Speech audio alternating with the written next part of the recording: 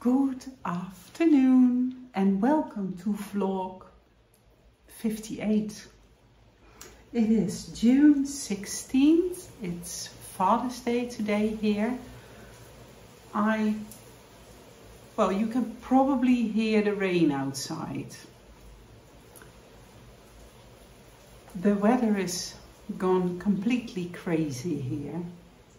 But it's raining so much, it's nearly impossible to record in between showers. I recorded the Dutch vlog earlier today, but it's now 15 past 3 and I have two finished objects for you. One finished object that is not knit by me. I have 3 works in progress, some acquisitions and a gift that my daughter brought me from Peru. If you are a returning viewer, welcome back. If you are new here, welcome. My name is Linda. I'm also known as Wool Hobby. My web shop is woolhobby.nl, where I sell hand-dyed yarns, knitting notions and my own patterns. I am married to Rob. He helps me out on many things that have to do with the web shop, and we live in Nijkerk. We have 3 grown children, but they all moved out, and this is my corner of the internet where I tell you about my knitting, dyeing, designing and stuff like that. Let's get started. I have 2 finished objects and one of them I can actually show you. That is my Yolanda socks. And this pair of socks is a very easy to memorize pattern, and I knitted these for Yolanda. I designed them for her as well a few years ago, and she sent me her pair recently that I mended for her, and I decided to knit her another pair. They are not very long because I ran out of yarn. Well, I did not run out, but I could not make them any longer than this, because otherwise I would have run out. And the only thing I did different to my first pair of Yolanda's is that I added a slip stitch part here, because this is the place where she had holes in her pair. I told you in the last vlog that I was amazed by how I designed the heel flap, and that I was in doubt if there was a mistake in the pattern. So I had to say to myself, trust the pattern, and then I was amazed by how I made this. So this is my first finished object. Next week on June 22nd, I will carpool with Yolanda to Rotterdam, and I will give her a new pair of socks for picking me up and driving me there. And I'm looking forward to that because it is so much fun to spend time with her. The second finished object is not here anymore. I finished my Mauweh sweater for Kirsi. She asked me, well, about a year ago, I think, if I could knit her a sweater that she bought years ago and she wore it to bits. And well, of course, it was nowhere to be bought again. And she asked me if I could design her something similar. And it took me a while, but earlier this week I finished the first version and I will start the second version soon. In the first version, I will put in pictures because she already took the sweater home. I need to have it back because I even forgot to weigh it. So she needs to bring it with her when she when she is visiting us again. But I decided to use kid mohair for the ruffles on the sleeve because I was worried about the weight of the sleeves. I used a double strand of mohair and I had to knit 3 ruffles, and in the end I probably added in as much weight as when I would have used my own merino. So I'm going to knit a second version where I will be using my own yarn for the entire sleeve as well. The name Mauweh, Kirsi came up with it.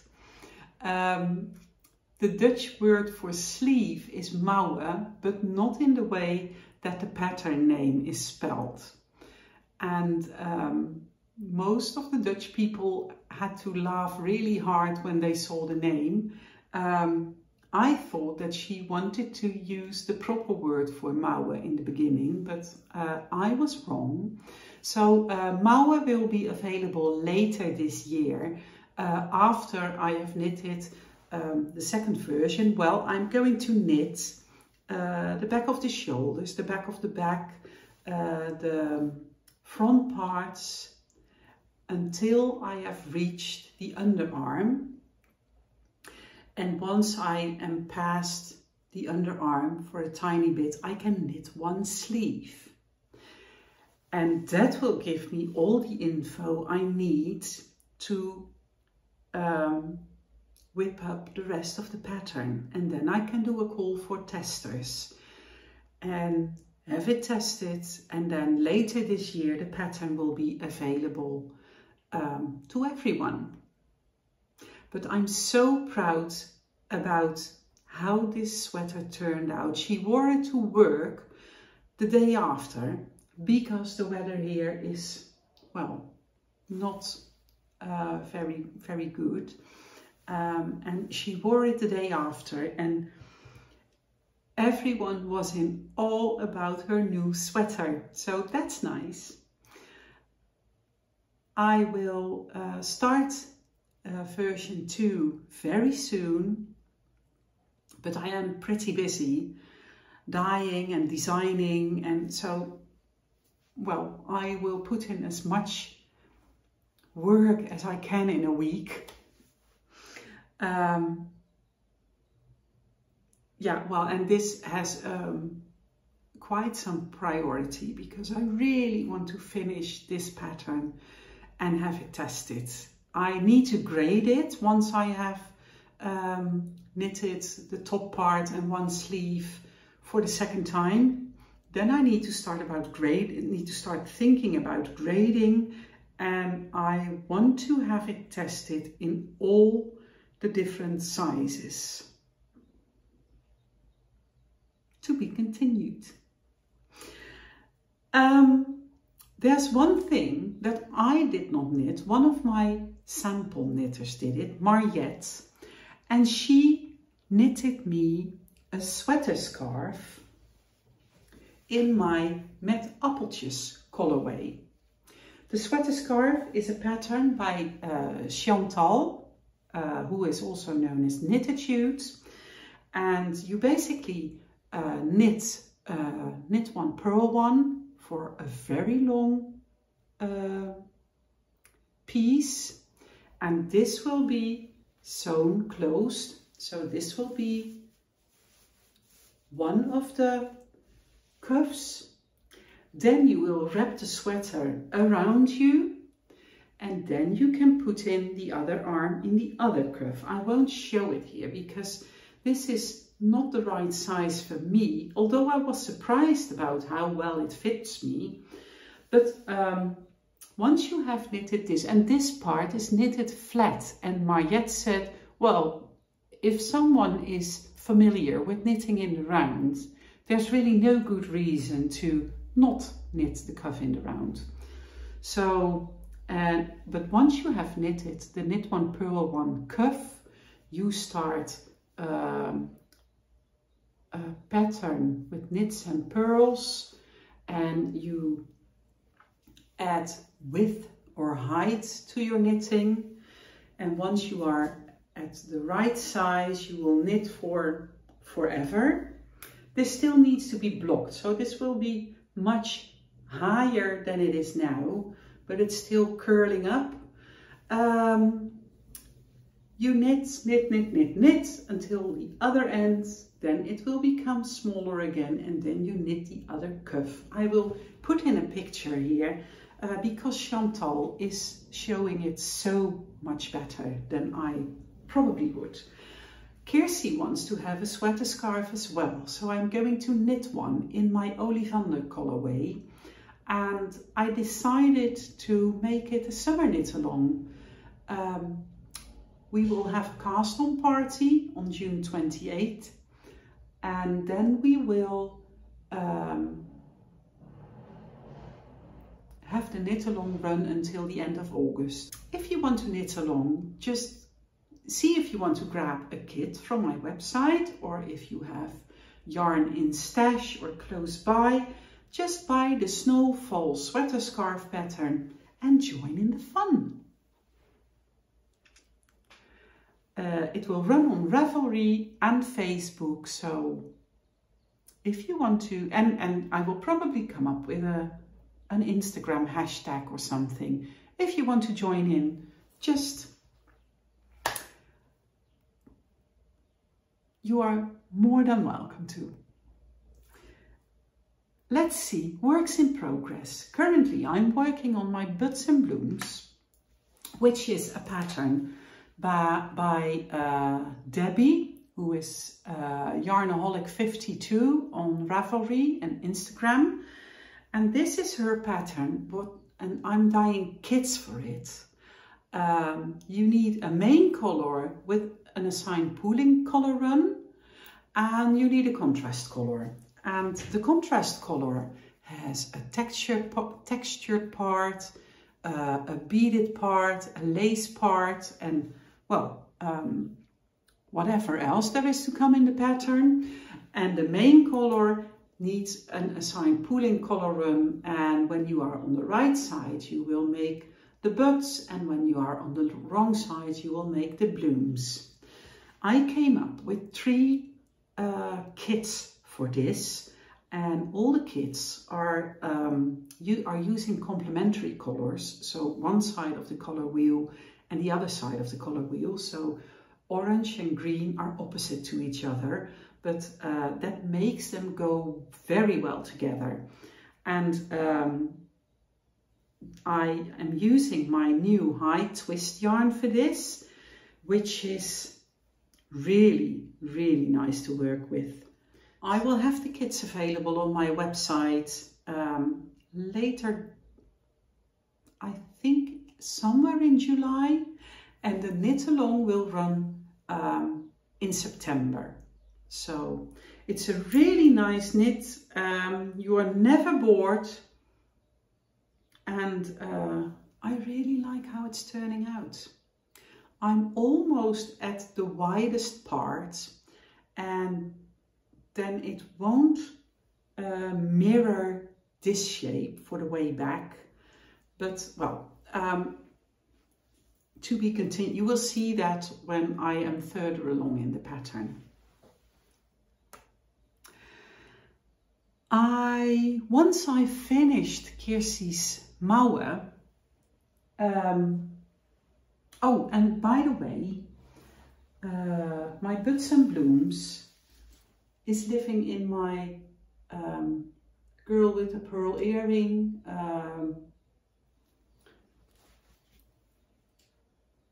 Dutch painter's bag that I bought at Hobby Bags. And Kirsty's sweater was in my vintage fabric bag by Rachel Bell. And once I finished her sweater, I wanted to put another project in that bag right away. And one of the bigger projects I still need to finish is my brioche. This is a cardigan that has been sticked already. This is the inside. Usually you would see this as one side of the brioche knitting and this as the other side. And Mathilda Kruse decided on showing the more subtle side of the brioche on the outside. So you have a round yoke with brioche knitting, and I already finished the body, and the bottom hem is also done. I only need to make the button band and of course the sleeves. I started the sleeve already, but somehow I misread the pattern and the first two decreases are too far, are too many rounds apart, but that's okay. I will just finish the rest every fourth round, and I will just mimic it for the second sleeve. This is a very old work in progress. It was a birthday cast on in 22, I think, or maybe even 21. So it's about time I'm going to finish this right. So it is in rotation at the moment, but I'm not sure if it will be finished soon, because the second version of the Mauweh has a high priority. But then again, this is a super easy knit. I only have to knit round and round and decrease every fourth round. So this is super easy TV knitting, or the knitting for the road. So we will just see what happens. And I kind of long to finish this. This is not in my own yarn. I completely forgot to tell in the Dutch vlog, but this is in Fiocolana Pernilla. And this is 100% Peruvian Highland wool. It is a non-superwash, so I need to be careful with this. And well, of course, I bought 3 colors. This is the main color. This is color 973, and I have one of the brioche colors is color 810, and the other color is 973. Probably not. I just told you that this was 973, right? Oh, there are 2 labels around this one. Let's see, this is 825. So that is back in rotation, but we will just have to see how much knitting time will go in this project. My last work in progress that I'm going to show you is in a bag that Esther made for me. That's this one. And this is just on my dining table. And whenever we are having dinner or lunch, and if we sit down afterwards, or if I'm finished before the rest of the people at the table, I just knit a little, just a round or 2 or 3. So as you can see, I only did 1 pattern repeat on this one. This is my hexapeel pattern. It is a very easy to memorize pattern, and so I can just put it down and pick it back up as much as I want. I will move the stitch marker up, and this is not a priority at all. So the stitch marker is up now, and whenever I have just a few minutes, I will knit on this one. I bought 2 new pouches, notions pouches from Studio Opnieuw Leuk. And she is also using many vintage fabrics. And these are the two that I bought. I did not really need new pouches, but I ordered a project bag for my sister that my mom was giving her for her 50th birthday. And while I was ordering the project bag, I saw these two and I just could not resist. And besides, I have so many new project bags and I really like to have a notions pouch in each and every one of them, so that I never have to go look for stuff that I knit while knitting, that I need while knitting. And I was on a fair earlier this week where I bought needle stoppers. I bought these ones. I bought 2 sets of this, one for me and one for my sister. These ones.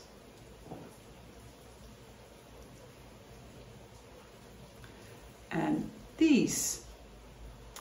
And there was another booth at the fair that sold, well, earrings really.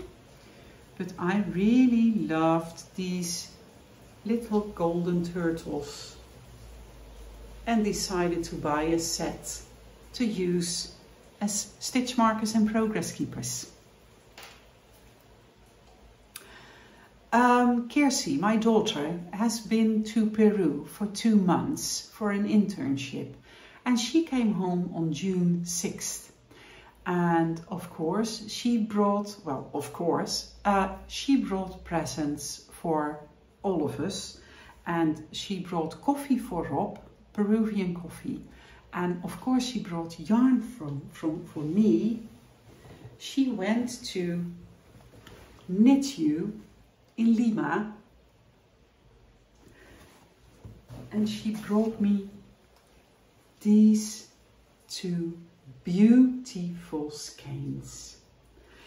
This is Amano yarn, and this is yarn is called Warmi. It is 70% baby alpaca and 30% merino wool. It is probably non-superwash. It says Warmi gets your fresh makeover with hand-dyed yarn and painted colours reflecting the luscious flora and fauna that the Highlands offers.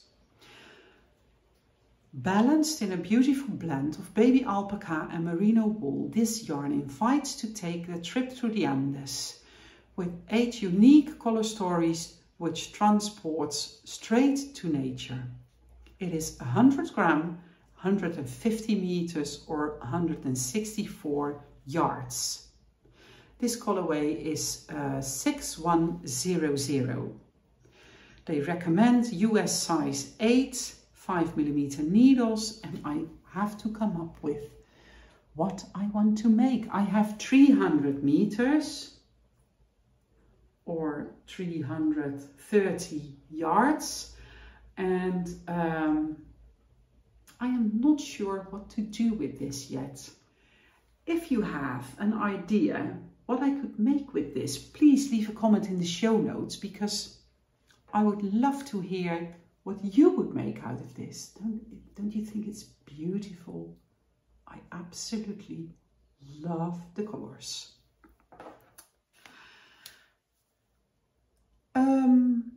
I think that's it for today. I hope you enjoyed seeing my finished objects and my works in progress. And if you would like to join in the Snowfall Sweater Scarf Knit Along, please go check it out on Facebook or Ravelry, or check out my website for any kits that are available. And I hope to see you next time. For now, I wish you happy knitting. Bye bye.